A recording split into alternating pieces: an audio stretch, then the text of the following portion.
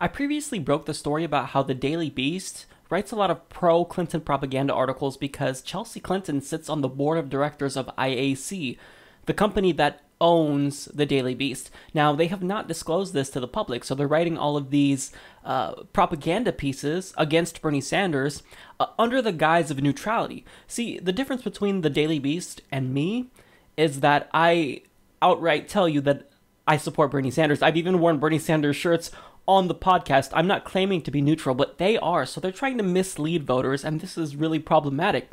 Now, thankfully, message got out, and even the Young Turks are talking about how Chelsea Clinton sits on their board, and that's one of the reasons why they're so incredibly biased. But there's more to it than that. Michael Tomasky, for example, wrote a book about Hillary Clinton. Kelly Joff used to work for Hillary Clinton. These are all individuals who have pushed pro-Clinton propaganda on the Daily Beast under the guise of neutrality. Now, they're back at it again. They don't care that we now have discovered that they are just shills for Hillary Clinton. Michael Tomasky has a great new article titled "Time for Bernie Sanders to Get in Line." Now, this title is incredibly appropriate because if anyone knows how to take orders and get in line, it's the Daily Beast, specifically Michael Tomasky, because he loves taking orders from the Clintons. So let's get to what he has to say. From here on in, Sanders ought to lay off the attacks of Hillary Clinton, the Goldman Sachs speeches, and all the rest. Eventually, he's going to lose. She's going to win. He can do it in a way that burnishes the standing in the party he's decided to be a member of, and that makes him a pivotally powerful senator during a potential Clinton presidency, or he can do it in a way that damages her reputation and ultimately his own. See, this is interesting because David Brock, the head of multiple pro-Clinton super PACs, is also pushing this same narrative. Is it the fact that maybe great minds just think alike, or that you guys are taking orders from someone, that you're cooperating with someone who wants you to say these things? I'm curious. Again, I have to think, who sits on your board of directors? Well, I said this to David Brock when he said the same thing, and I'll say it to you. If you don't like the facts that Bernie Sanders discloses about your candidate, then that's not an attack. That means that you just disagree with the facts, which means that in turn you disagree with your candidate. That shows that your candidate is flawed, not Bernie Sanders. So if you don't like when Bernie Sanders talks about facts, that she takes money from Wall Street and then tells us that she's going to regulate them, I don't know what to tell you. If the truth hurts, then get out of this party, because there is a party in the country that will be fit for your interest if you love lies. They're called the Republican Party, so why don't you join them? I'm not sure why you're still in the Democratic Party if the truth hurts. But anyways, I want to get to why Michael Tomasky thinks that Bernie Sanders will lose, and his reasoning is odd to me. So Virginia is an undisputably important November state, one that if the Democrat wins, she or he probably will not lose the election. The kind of state where a candidate needs to be able to make the case, I can carry this state. And she didn't merely win Virginia, she just smothered him there, 65 to 35%. It's Virginia where the handwriting of where this is headed was splashed on the wall. Sanders had little appeal beyond the college campus. That doesn't make any sense at all. Let's just forget about the fact that there are still literally thousands of delegates available. Let's just put that aside, and let's just look at Virginia. Well, he lost Virginia, so wash your hands, Bernie, you're done. Stick a fork in him. That doesn't make any sense at all. And furthermore, here's the thing that is really obnoxious.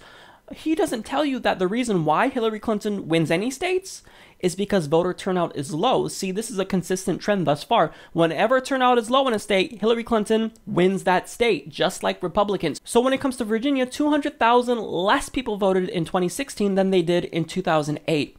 It's no wonder why Hillary Clinton is winning in these states. But where turnout is high, Bernie Sanders wins. So I wouldn't boast too much about that because that's a pretty embarrassing fact. But the fact that Michael Tomasky doesn't think Bernie Sanders can win is not the point he's trying to make. The overarching point he's trying to make is that if Bernie Sanders is going to remain in this race, even though he's not viable and he's just going to lose, well, he at least needs to be civil. He needs to not attack Hillary Clinton. So when it comes to the Republicans, feel free to point out their corruption, point out the money that they take from all these special interests. But when it comes to Hillary Clinton, see, she's above criticism. You can't attack her because she's a Democrat. I mean, what, do you want a Republican in the House? This is the point that people make all the time. Well, I've got really bad news for you, but this argument doesn't hold any weight with Bernie Sanders supporters because in the eyes of progressives, Hillary Clinton is not that different than Republicans. The difference is really marginal. Now, here's his main argument. Sanders should keep running. He has the money, so why not?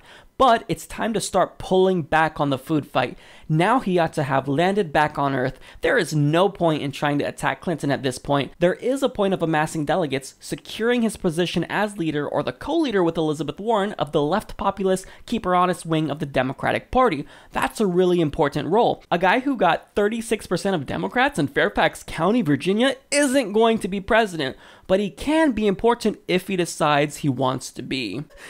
Okay, so a guy who didn't win this one county out of thousands of counties in the entire country, he's not going to be president.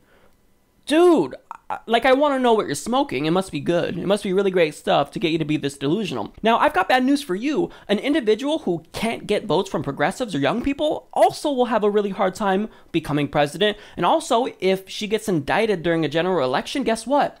That's going to make it really difficult for her to become a president.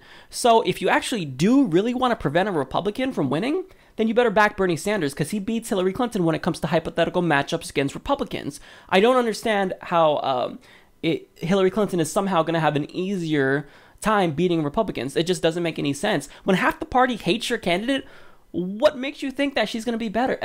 It just blows my mind. It just blows my mind. And this is why there's no reason or logic here. This is why it's just propaganda. But now I want to get to the attacks, because if you're wondering what type of attacks he's talking about that Bernie Sanders does, well, I already told you. That's right.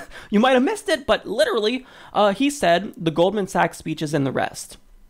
That's it. That's literally the one attack that he talked about in this entire article. So he's literally making an argument even though he presented zero evidence. I mean, if you're going to do propaganda, at least try to make it convincing, but they don't even try. They just think that we're idiots and that we'll accept anything. I don't think that Michael Tomasky believes the shit that he's writing. He's just doing this because maybe he got orders from somewhere. Maybe he's trying to follow the bandwagon that Bernie Sanders needs to stop attacking Hillary Clinton, because at first he jumped on the Bernie Sanders is an electable myth bandwagon, and now he's jumping on the Bernie Sanders needs to stop attacking Hillary Clinton bandwagon. So either you're taking orders from somewhere, or you're just a terrible journalist and you're just trying to jump on every trend that other journalists talk about. But we know exactly what your intentions are. You wrote a book for Hillary Clinton. You love Hillary Clinton. Chelsea Clinton is your boss. So it's very, very clear. Now, with all of this in mind, you can still try to at least provide some evidence and write a convincing article, but you don't even try. Like, it doesn't make any sense.